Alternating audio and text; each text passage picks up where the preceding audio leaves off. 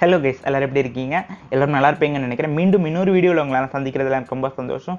And இன்னைக்கு இந்த video எதை பத்தின்னு பார்த்தீங்கன்னா, ஒரு 3 வீக்ஸ் முன்னாடி நம்ம யூடியூப் சேனல்ல நம்ம எப்படி வீடியோஸ் எடிட் பண்றோம், அதாவது நான் Premiere Pro யூஸ் பண்ணி எப்படி என் வீடியோஸ் நான் எடிட் பண்றேன்னு சொல்லிட்டு காட்டியிருப்பேன். அதுக்கு வந்து Premiere Proவோட லிங்க் டிஸ்கிரிப்ஷன்ல டைரக்டா கொடுக்காம இன்ஸ்டாகிராம்ல மெசேஜ் பண்ணுங்க தரேன்னு சொல்லியிருப்பேன். நிறைய பேர் வந்து மெசேஜ் பண்ணீங்க. மெசேஜ் பண்ண எல்லாருக்குமே ரொம்ப தேங்க்ஸ். அண்ட் இன்னொன்று என்னன்னு பார்த்தீங்கன்னா, அதில் சிலர் சொன்னீங்க என்னால் எடிட்டே பண்ண முடியல அந்த சாஃப்ட்வேர் யூஸ் பண்ணி, சாஃப்ட்வேர் போட்டு உடனே ஹேங் ஆகுது, ஸ்டக் ஆகுது, லேக் ஆகுதுன்னு கேட்டிருப்பீங்க. சம்டைம்ஸ் சில கேட்டிங் ஷட் டவுன் ஆகுதுன்னு கூட சொல்லியிருந்தீங்க. அது என்ன ப்ராப்ளம்னா 3 to 5 minutes வீடியோலாம் Premiere Pro அசால்ட்டாக எடிட் பண்ணிட்டு போகலாம். சப்போஸ் நீங்கள் vlog கண்டென்ட்ல எடிட் பண்ணுறீங்க, இல்லாட்டி 15 to 20 minutes கண்டென்ட்ல எடிட் பண்ணுறீங்க, அப்படி பண்ணும்போது உங்கள் சிஸ்டமோட கான்ஃபிகரேஷன் நல்லா இருக்கணும். அப்படி சிஸ்டமோட கான்ஃபிகரேஷன் நல்லா இல்லாமல் நார்மல் கான்ஃபிகரேஷன்னா கண்டிப்பாக எடிட் பண்ண முடியாது. இந்த மாதிரி ப்ராப்ளமாக ஓவர் கம் பண்ணுறதா இன்னொரு சாஃப்ட்வேர் இருக்குது. நான் ஆல்ரெடி சொன்ன மாதிரி அந்த வீடியோக்கு நல்ல ரெஸ்பான்ஸ் கொடுத்தீங்கன்னா இந்த சீரீஸ் நான் அப்படி கன்டினியூ பண்ணுறேன்னு சொல்லியிருந்தேன். அதனால தான் இப்படி உட்காந்து இங்கே பேசிகிட்டு இருக்கேன். அண்ட் இன்னைக்கு நம்ம என்ன பார்க்க போகிறோம்னா Wondershare Filmora. இந்த சாஃப்ட்வேர் பற்றி அந்த வீடியோவில் நான் பேசிக்காக சொல்லியிருப்பேன். இந்த வீடியோவில் வந்து கொஞ்சம் இன்டெப்த்தாக பார்க்கலாம். இன்டெப்த்தானா ரொம்பலாம் இல்லை, ஜஸ்ட் கம்பேரிசன் மாதிரி பண்ணி பார்ப்போம். அதாவது அதுக்கும் இதுக்கு என்ன டிஃப்ரென்ஸ் இருக்குது அப்படின்னு சொல்லிட்டு. இது வந்து ஒரு டுட்டோரியல் வீடியோ கிடையாது. அண்ட் இது ஒரு இன்ஃபர்மேட்டிவ் vlog, ஏன்னா இது ஒரு vlog சேனல், அதனால தான். அதுக்கு முன்னாடி உங்ககிட்ட ஒரு 2 to 3 minutes பேசிக்கலான்னு இருக்கேன். அதாவது thumbnail பார்த்துருப்பீங்க, sub 4 sub சரியானு கேட்டிருப்பேன். sub 4 sub தெரியாது இல்லை தப்பாக தான் என்னோட கருத்தை இந்த வீடியோவில் நான் சொல்ல போகிறேன். வாங்க இந்த வீடியோ போயிட்டு பார்க்கலாம். ஓகே, எதுக்கிட்ட சம்மந்தம் இல்லாமல் இந்த வீடியோவில் இதை பற்றி பேசிட்டு இருக்கானு பார்க்குறீங்களா? அது வேற ஒன்றும் கிடையாது, சம்மந்தம் இருக்குது. இந்த வீடியோ பார்த்துட்டு இருக்க உங்களில் நிறைய பேர் வந்து என்ன மாதிரி ஒரு பிகினர் யூடியூபராக தான் இருப்பீங்க. அப்படி இருக்கும்போது தான் இந்த வீடியோ பார்த்துட்டு இருப்பீங்க, நல்லா தெரியும். உங்களுக்கு சில விஷயம் யூஸ்ஃபுல்லாக இருக்குமேன்னு சொல்லிட்டு தான் இந்த வீடியோவில் இதை பற்றி பேசிடலாம்னு நினச்சேன். சப்போஸ் என்கிட்ட யூடியூப் சேனல்லாம் இல்லை, நான் ஜஸ்ட் வந்து வீடியோ எடிட்டிங் மட்டும் தான் பார்க்க வந்தேன்னு சொல்கிறவங்களுக்கு இங்கே ஒரு டைம் தெரியும். இந்த டைமுக்கு ஸ்கிப் பண்ணிட்டீங்கன்னா ஸ்ட்ரைட்டாக வீடியோ எடிட்டிங்குள்ளே போயிடும். சப்போஸ் நீங்கள் இப்போ தான் ஒரு புது சேனல் ஆரம்பிச்சிருக்கீங்க, இப்போ தான் கண்டென்ட் போட ஸ்டார்ட் பண்ணியிருக்கீங்க, இந்த வீடியோ உங்களுக்காக தான். உங்களுக்கு சில விஷயம் யூஸ்ஃபுல்லாக இருக்கும், இந்த வீடியோ ஸ்கிப் பண்ணாமல் பாருங்கள். நம்மள நிறைய பேருக்கு தெரியும், ஒரு யூடியூப் சேனல் வந்து மானிட்டைசேஷன் அப்ளை பண்ணணும்னா சில கிரைட்டீரியாஸ் மீட் பண்ண வேண்டியது இருக்குது. அதான் மானிட்டைசேஷன் பாலிசின்னு வச்சுருக்காங்க. அதாவது 4000 hours வந்து நம்ம வீடியோ கண்டென்ட்டை எல்லாம் சேர்ந்து பார்த்துருக்கணும். அது மட்டும் இல்லாமல் நம்ம சேனலுக்கு வந்து 1000 subscribers இருக்கணும். இப்படி இருக்கும்போது தான் நம்ம யூடியூப் வந்து நம்மளை வந்து ஒரு நல்ல கிரியேட்டராக எடுத்துட்டு நம்ம சேனலை ரிவ்யூ பண்ணிவிட்டு அவங்க ஆட்ஸ் ப்ளே பண்ணுறதுக்கு ஃபிட்டானு பார்ப்பாங்க. ஃபிட்டானு பார்த்துட்டு தான் மானிட்டைசேஷன் அப்ரூவ் பண்ணுவாங்க. அவங்க அப்ரூவ் பண்ண அப்புறமா நமக்கு வந்து ஆட்ஸ் ப்ளே ஆக ஸ்டார்ட் ஆகி ரெவன்யூ ஜென்ரேட் ஆக ஆரம்பிக்கும்.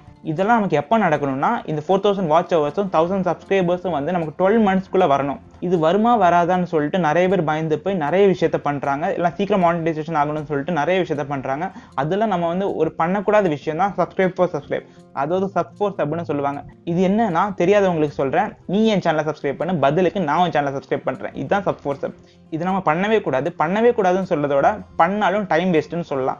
அது ஏன்னு சொல்கிறேன், யூடியூப்பை பொறுத்த வரைக்கும் இந்த sub 4 sub, subscribe for subscribe எல்லாம் வந்து வேலைக்கு ஆகாதையும் அப்படி சொல்கிறேன்னா, இந்த மாதிரி டேர்ம்ஸை வந்து யூடியூப் ஸ்பாம் ஃபில்டர் பார்த்துச்சுன்னா அந்த கமெண்டை ஸ்பாமாக தூக்கி உள்ளே போட்டுரும், ஹெல்ப்ஃபுல் ரிவ்யூவில் வச்சிரும். அதனால இவங்க என்ன பண்ணுவாங்க, ஃபேஸ்புக்கில் பேஜ் ஸ்டார்ட் பண்ணி sub 4 sub, subscribe for subscribe page start பண்ணி ஒரு குரூப் ஸ்டார்ட் பண்ணி அங்கே போயிட்டு அவங்க லிங்க் அனுப்பி மாற்றி சப்ஸ்கிரைப் பண்ணிப்பாங்க.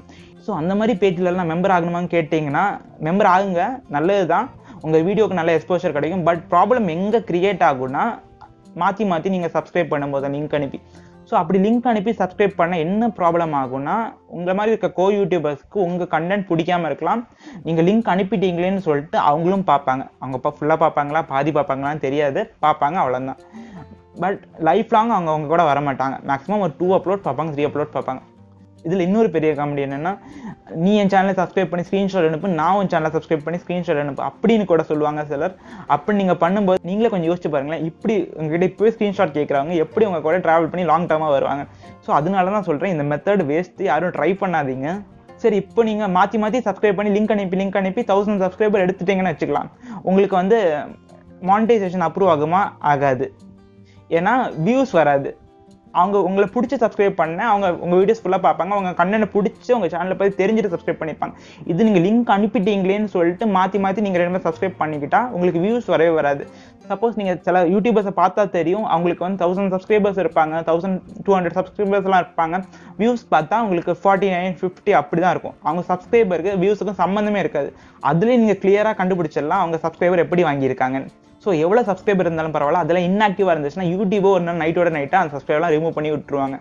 ஸோ உங்களை சேனலில் பிடிச்சி பண்ணுற மாதிரி பார்த்துக்கோங்க, யாரையும் கம்பல் பண்ணி சப்ஸ்கிரைப் பண்ண வைக்காதீங்க.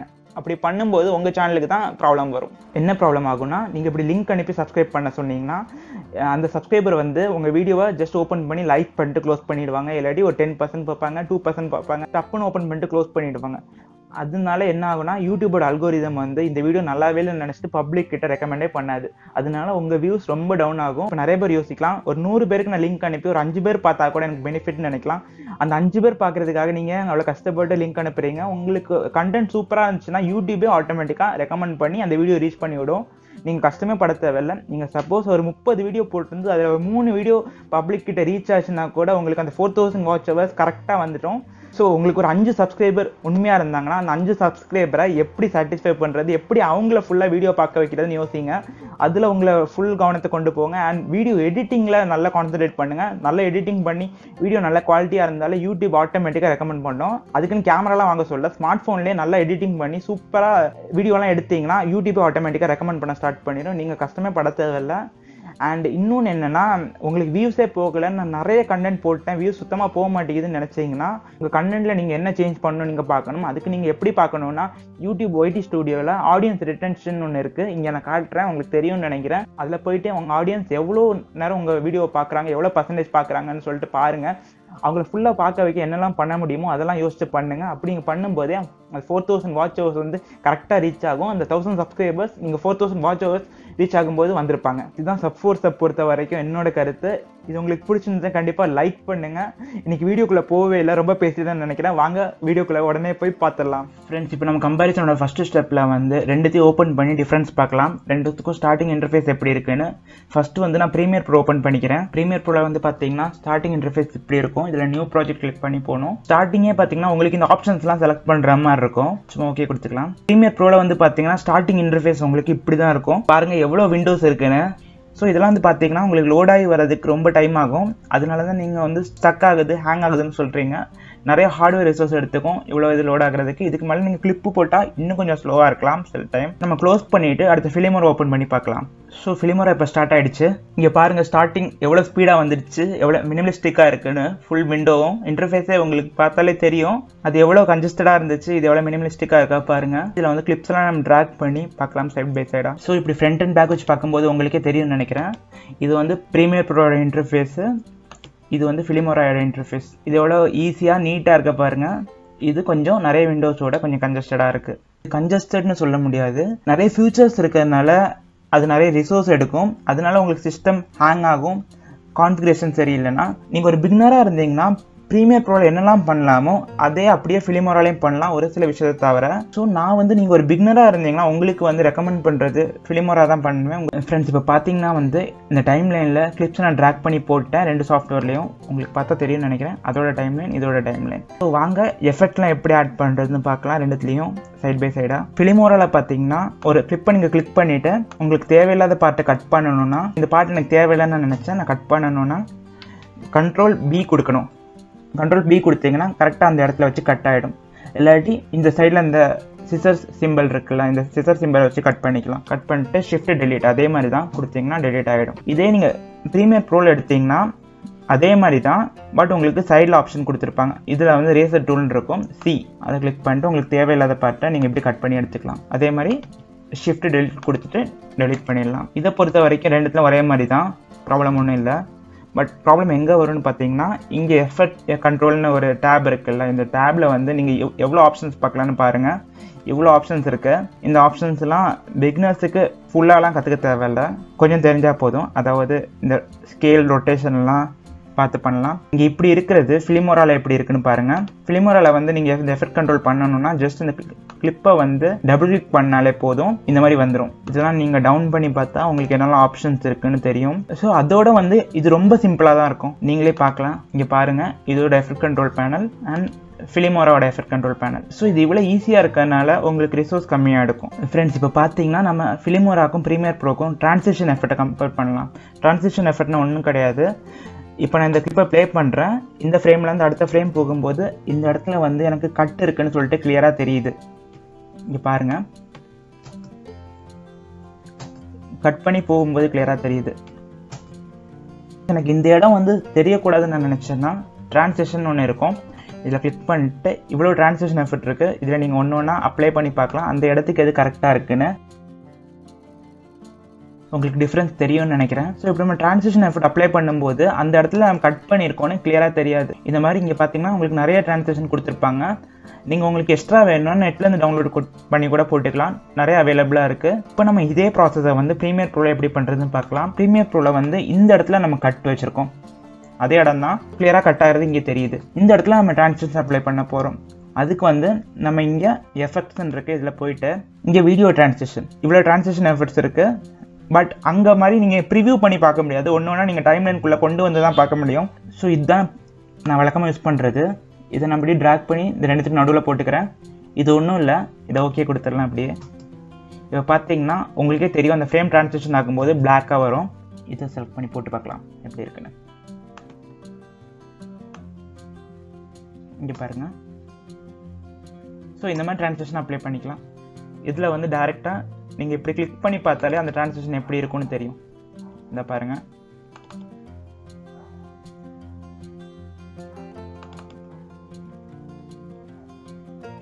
ஸோ உங்களுக்கு பிடிச்ச ட்ரான்சிஷனை இப்படியே பார்த்துட்டு உங்களுக்கு பிடிச்சதை மட்டும் டைம்லைன் ட்ராக் பண்ணி போட்டால் போதும். உங்களுக்கு இது பத்தல இன்னும் நிறைய ட்ரான்சிஷன் வேணும்னா நெட்டில் நிறைய அவைலபிளாக இருக்குது, அதுலேருந்து கூட டவுன்லோட் பண்ணிக்கலாம். ஃப்ரெண்ட்ஸ், நம்ம அடுத்ததாக பார்க்க போகிற கம்பேரிசன் வந்து வீடியோ ஸ்டெபிலைசேஷன். நம்ம எல்லோரும் வந்து கேமரா பிடிச்சி எடுக்கும்போது கண்டிப்பாக கேமரா ஷேக் ஆகும், அதை கண்டிப்பாக ஸ்டெபிலைஸ் பண்ணி ஆகணும், இல்லாட்டி வியூவர்ஸ் ஒழுங்காக பார்க்க மாட்டாங்க. அதுக்காக நம்ம என்ன பண்ண போகிறோம்னா வீடியோ ஸ்டெபிலைஸ் பண்ண போகிறோம். இந்த இடத்துல ப்ரீமியர் ப்ரோ வந்து ஃபிலிமோராவை பீட் பண்ணுது. ப்ரீமியர் ப்ரோட ஸ்டெபிலைசேஷன் ரொம்பவே நல்லாயிருக்கும், பட் ஃபிலிமோராவோட ஸ்டெபிலைசேஷன் சொல்கிற மாதிரி இருக்காது, ரொம்பலாம் ஸ்டெபிலைஸ் பண்ணி கொடுக்காது. இப்போ ஒன்றும் இல்லை, ஜஸ்ட் இந்த கிளிக் நான் கிளிக் பண்ணிவிட்டு ஸ்டெபிலைசேஷன் கொடுக்குறேன். ஸ்டெபிலைஸ் ஆகும். ஒரே ஒரு ஆப்ஷன் மட்டும்தான் ஸ்டெபிலைசேஷன் இங்கே இருக்குது. பட் நீங்கள் ஸ்டெபிலைஸ் பண்ணி பார்த்தா கூட ரொம்ப ஸ்டெபிலைஸ் ஆன மாதிரிலாம் தெரியாது. பட் ப்ரீமியர் ப்ரோவில் அப்படி கிடையாது, அது ரொம்ப அட்வான்ஸ்டாக இருக்கும். இதில் வந்து வேப் ஸ்டெபிலைசர் ஒன்று இருக்குது. அந்த வீடியோ பார்த்துருந்தீங்கன்னா உங்களுக்கு எல்லாம் தெரிஞ்சிருக்கும். அது நீங்கள் பார்க்கலன்னா ஐ பட்டன் லிங்க் இருக்குது, போய் பார்த்துட்டு வந்துடுங்க. ஸோ வேப் ஸ்டெபிலைசர் போட்டோடனே பாருங்கள் இங்கே எவ்வளோ ஆப்ஷன்ஸ் இருக்குன்னு. அங்கே நமக்கு ஒரே ஒரு பார் மட்டும்தான் இருந்துச்சு கண்ட்ரோல் பண்ணுறதுக்கு. பட் இங்கே அப்படி கிடையாது, எவ்வளோ ஆப்ஷன்ஸ் இருக்குன்னு பாருங்கள். இதெல்லாம் வந்து வேப் ஸ்டெபிலைசரோட ஆப்ஷன்ஸ் தான். இது எல்லாத்தையும் நீங்கள் சேஞ்ச் பண்ணி ஒரு பர்ஃபெக்டான சுத்தமாக ஷேக் இல்லாத மாதிரி ஒரு கிளிப்பை கொண்டு வரலாம். இந்த ஸ்டெபிலைசேஷன் பற்றி உங்களுக்கு ஃபுல்லாக தெரியணும்னா அந்த வீடியோவில் நான் கிளியராக இதுக்குன்னே ஒரு செஷன் கொடுத்துருக்கேன், அதை போய் செக் பண்ணிக்கோங்க. இந்த இடத்துல நான் அந்த வீடியோ ஷார்ட்டாக முடிக்கணும்னு நினைக்கிறேன், அதனால இதில் நான் இன்க்ளூட் பண்ணலை.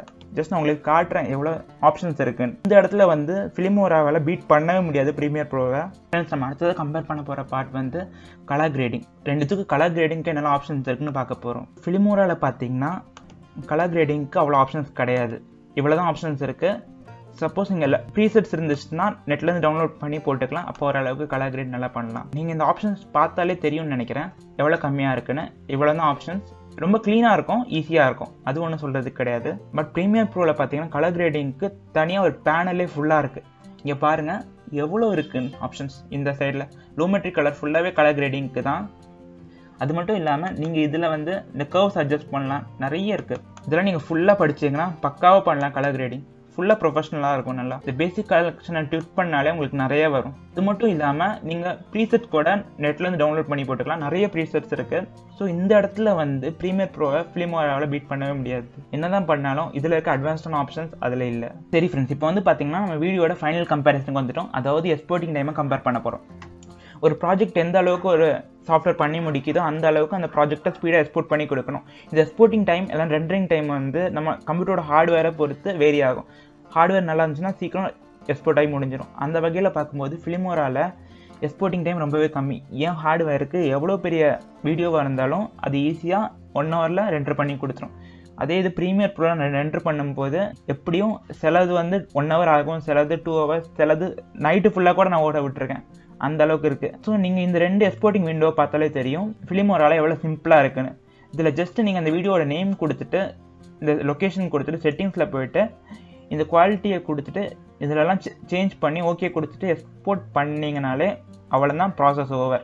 இதே இது இப்போ நம்ம ப்ரீமியர் ப்ரோவில் பார்க்கலாம். இங்கே பாருங்கள் எக்ஸ்போர்ட்டிங் விண்டோ எவ்வளோ கன்ஜஸ்டடாக இருக்குன்னு. ஒரு பிகினராக இதை பார்த்தீங்கன்னா கண்டிப்பாக பயந்துருவீங்க. இதில் பாருங்கள் எஃபெக்ட்ஸு, வீடியோ, ஆடியோ என்னெல்லாமோ இருக்குது, எவ்வளோ ஆப்ஷன்ஸ் இருக்குது பாருங்கள், ரொம்ப அட்வான்ஸ்டாக இருக்குது. இதில் நிறைய ஆப்ஷன்ஸ் எனக்கே இன்னும் என்னென்னு தெரியல. எல்லாத்தையும் முடிச்சுட்டு நீங்கள் எக்ஸ்போர்ட் பண்ணால் கூட அந்த எக்ஸ்போர்ட்டிங் டைம் ரொம்ப அதிகமாகும்.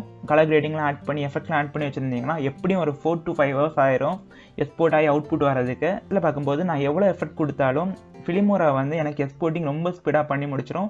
எனக்கு அவ்வளோ ஈஸியாக இருக்கும் எக்ஸ்போர்ட் பண்ணுறதுக்கு ஃபிலிமோராவில். இந்த இடத்துல வந்து ப்ரீமியர் ப்ரோவை ஃபிலிமோரா பீட் பண்ணுதுன்னே சொல்லலாம். இன்னைக்கு பார்த்த இந்த வீடியோ என்ன மாதிரி இருக்க பிகினர் யூடியூபர்ஸுக்கு ரொம்ப யூஸ்ஃபுல்லாக இருந்திருக்கும்னு நினைக்கிறேன். அப்படி இந்த வீடியோ உங்களுக்கு ஏதாவது விதத்தில் யூஸ்ஃபுல்லாக இருந்துச்சுன்னா கண்டிப்பாக இந்த வீடியோ லைக் பண்ணுங்க, எனக்கு ஒரு மோட்டிவேஷனாக இருக்கும். இன்னைக்கு பார்த்த இந்த வீடியோ யாருக்கெல்லாம் சிஸ்டம் ஒழுங்காக சப்போர்ட் பண்ணலையோ அவங்க மட்டும் யூஸ் பண்ணுங்க. ப்ரொஃபஷனல் எடிட்டிங் கற்றுக்கணும்னு நினைக்கிறவங்கலாம் Adobe Pemiere Pro மட்டும் யூஸ் பண்ணுங்க. அதில் தான் நிறைய கான்செப்ட்ஸ் இருக்கு. இந்த வீடியோ பார்க்குற யாரும் இனி சப்போர்ட்ஸ் என்கிட்ட கேட்க மாட்டீங்கன்னு நினைக்கிறேன். அண்ட் இந்த வீடியோ உங்களுக்கு பிடிச்சி நீங்கள் வந்து சப்ஸ்கிரைப் பண்ணால் பார்த்துட்டு இருந்தீங்கன்னா கண்டிப்பாக சப்ஸ்கிரைப் பண்ணுங்கள், இந்த வீடியோ லைக் பண்ணுங்கள். கூடிய சீக்கிரம் இன்னொரு வீடியோவில் உங்களெல்லாம் சந்திக்கிற வரைக்கும் tata, by by and take care.